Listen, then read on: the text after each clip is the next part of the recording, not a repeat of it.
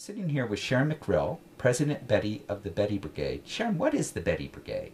The Betty Brigade is a personal assistance and concierge service. We take care of all kinds of different things for people. We do pet care, errands, organizing, we plan parties, we move people in and out of homes. We're what you call a very full service concierge. We do a lot of things that most concierge services don't do. And we get excited about those odd jobs. It's really fun. There was this organizing your home type of odd job, which I thought was interesting. Actually, organizing is about 30% of our business, so it's not really an odd job. People call for organizing all the time. Say, for example, you have a guest coming to your home and that spare room has become full of all kinds of stuff. Then you need somebody to come in and help you deal with the stuff. I mean, is it going to donation? Is it going into the basement? Is it being shipped to your mother-in-law because it's stuff that she should have? It just really depends on what it is. And it strikes me as though it's as much an emotional process as it is a logical organizing process. It's very emotional. I'm glad that you brought that up. Actually, the staff, when they come to work for Betty Brigade, spends about 3 months training before they ever get to do organizing on their own. How did you get the idea to start the Betty Brigade? Well, I was in corporate life for about 6.5 or 7 years, and I thought I was going to stay there because my parents had owned their own business and my grandparents had owned their own business, and I saw how hard they worked, and I was like, there is no way that I am going to do that with my life. I'm not going to work that hard. And so after about 6.5 or 7 years, I found out that me and about 70 people were getting laid off in a large layoff from our corporate job. And I was so angry and upset, and I felt betrayed because I thought I was going to stay there.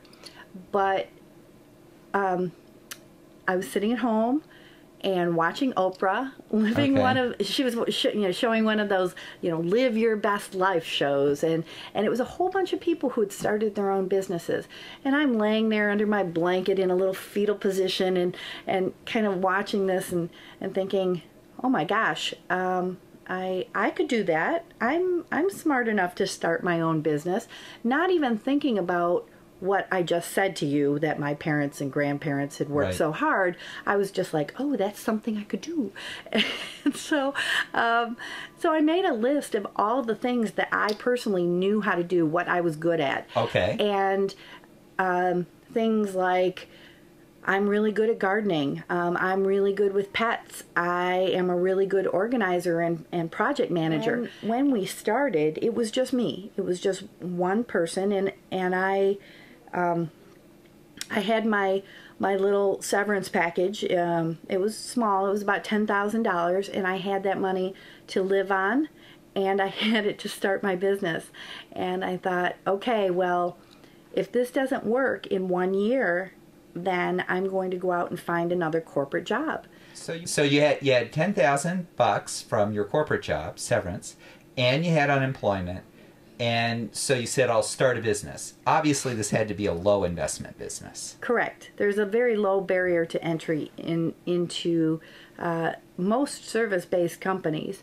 But I thought, well, gee, I can run this out of my house. All I really need is a phone and a computer and a copy machine. And so essentially that's what I started with.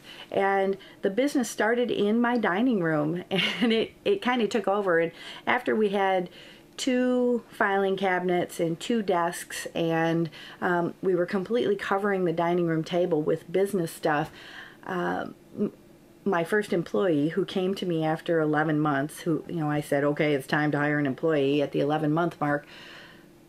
She said, after about 1.5 years of the business, she said, it's getting really crowded in here. I think we need a bigger space. So initially, I guess what you're doing is you're hiring yourself out. Correct. And then how long is it taking people to pay you? Are they paying you as the service is rendered? Are you able to get those kind of terms? Or are you having to give them a bill and then wait for some period of time for them to, send you a check back in the mail? How did that work? In the beginning, what I did was Most of the clients would pay at the end of each session. So I had pretty constant cash flow. Okay. As we grew and as we were seeing clients on a regular basis, say we were seeing someone 4 or 5 times a month, Right. well, it became inefficient for us to be billing them every time we saw them. And so where we move now and where we are now is primarily, not in every case, because there still are clients who they don't want to receive a bill, and so they just want to pay at the end of the session, and that's just fine. But primarily we're on a monthly billing schedule. Okay, so I get a month's worth of services from you, and you send me a bill, and then I pay. Correct. Okay, so I don't pay up front for your No. services. No. And then, okay. The only time we take an upfront deposit is for our very large jobs. If we're estimating a job at $5,000 or higher, then we take half upfront. Okay, okay. Because I need to cover my initial pay for my staff, because they're probably going to have a pay period before that final bill comes through. Okay, that's very good. So we're getting really what we're talking about are working capital issues right here. And so let's think about financing growth. Okay, so financing startup is one thing. How do you finance growth? You know, I don't know that there's any formula to finance growth, and I think that's the challenge, is that as you come into this medium stage of, okay, I've got my business up and running, and I'm working, and I have some regular clients, and I'm doing okay, and then all of a sudden you realize that you need money to grow. To take it to the next step, to maybe add more employees or add better software or more equipment or whatever it is you need, that's a big thing. And so you need to figure out, and we've done some different things. We did a thing where we pre-sold our hours to our clients. That was something that we used to bring in some capital for a big software upgrade. So basically you put the clients on some sort of plan. Okay? That's right. And maybe they get like a little discount for prepaying. Correct. Right? Okay. Correct. So they could pre-purchase a year, and we gave them 10% off. Now 10% isn't a lot, but over the course of a year, that's at least 1 or 2 sessions. Right. And so that was attractive, and we had several of our clients, and we targeted our best clients for this because we wanted to say we want to thank you, right. And by thanking you, you get a discount on this product and on this service, and that was great. It worked out great, and we were able to finance a large software upgrade. Now, that's not, I don't think I would normally do that. Okay.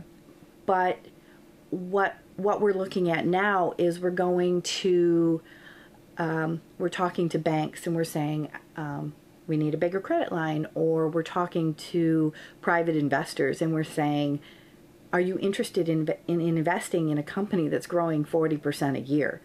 And they get very excited about that, because that's when you can show them that your company is doing this and you've done it with no money up right. to this point. Essentially, the company is basically debt-free, and they can come in and boost the company up to bring in some infrastructure. That's a very exciting prospect for an investor.